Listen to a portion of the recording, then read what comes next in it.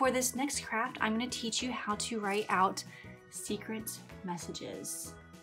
Very, very simple, very easy.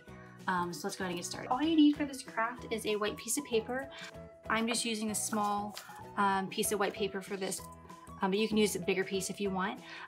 A white crayon and some watercolors. Now, if you don't have regular watercolors at home, you can use regular washable paint and just mix it with water, which is what I've done, until you get the right consistency. So let's go ahead and get started.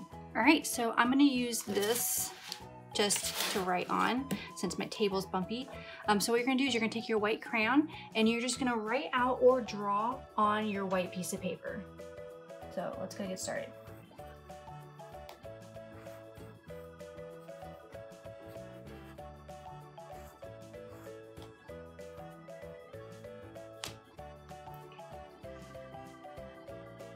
So, as you can see, you cannot see what is on my paper, but now we're going to use the paint to show what was written on here.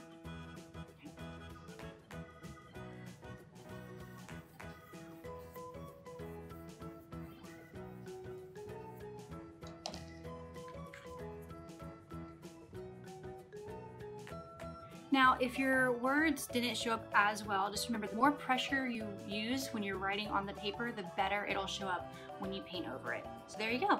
Enjoy your secret messages.